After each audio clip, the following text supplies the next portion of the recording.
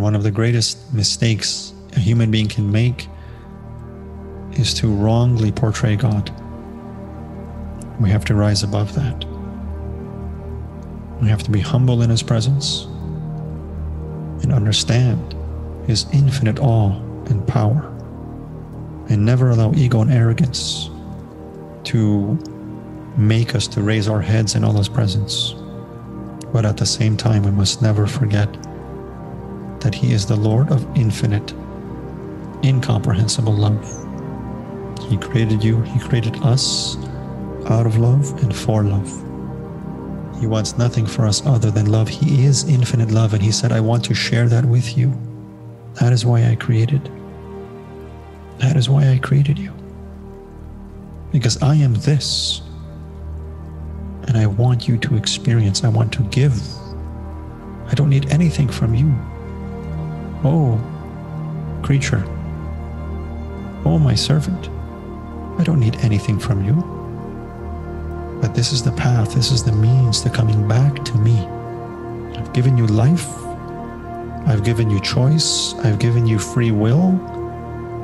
And so I cannot force you to choose love, because you will never understand it. You will never understand love unless you choose it. And so I created this.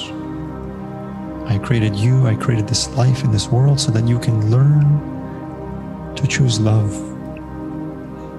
And the real key to change and transformation is love. So long as we resist ourselves, the way, we will only perpetuate our state of unconsciousness and the very things we are unhappy with and resisting.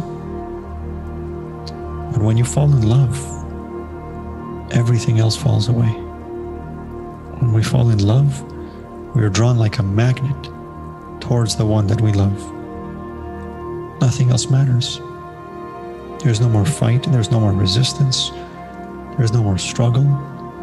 We begin to dissolve in that love. Let us turn towards Allah with love, knowing that He is the Lord of love, that He wants us to be with Him, that He wants us to be healed, to be purified, to be whole. And there's nothing we need to do but turn towards Him. We cannot heal. We cannot purify. There's nothing we can do. It is He that does.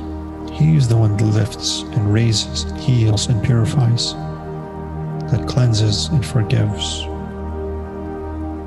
We simply have to turn towards Him and believe that His mercy is continually descending upon us.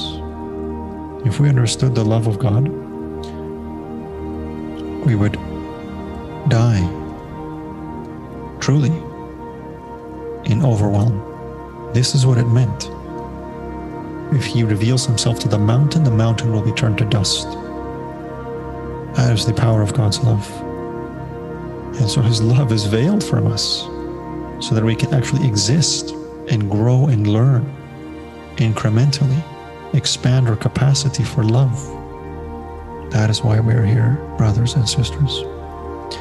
This entire life is but a lesson in love. That is the purpose of this religion. It's the purpose of this path. Always has been.